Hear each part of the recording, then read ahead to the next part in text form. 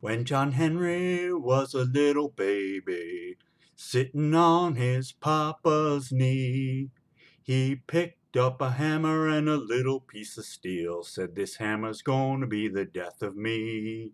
Lord, this hammer's gonna be the death of me." Now the captain said to John Henry, "I believe this mountain's caving in."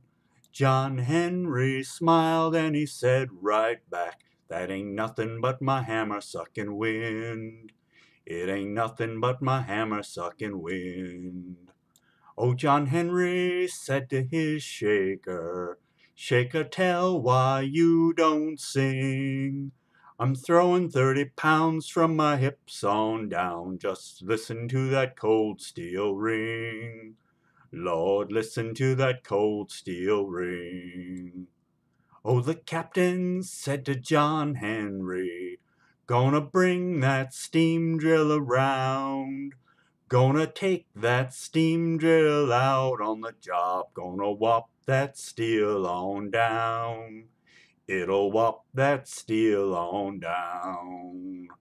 John Henry told his captain, "Well, a man ain't nothing but a man. And before I let your steam drill beat me down, I'll die with the hammer in my hand. Lord, I'd die with the hammer in my hand." Well, the man who invented the steam drill, oh, he thought that he was mighty fine.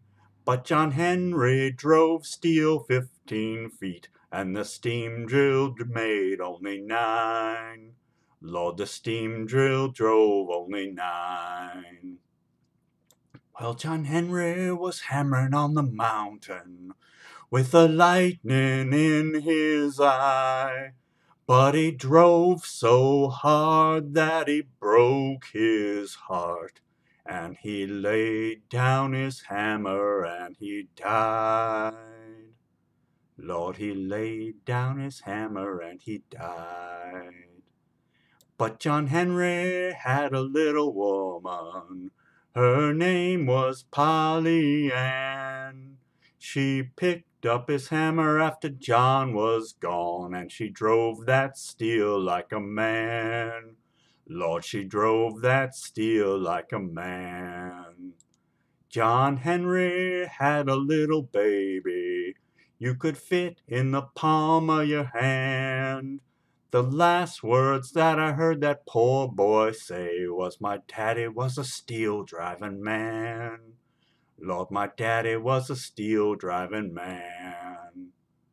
You know, every Monday morning, when a bluebird starts to sing, you can listen to John Henry from far away, and you'll still hear that cold hammer ring.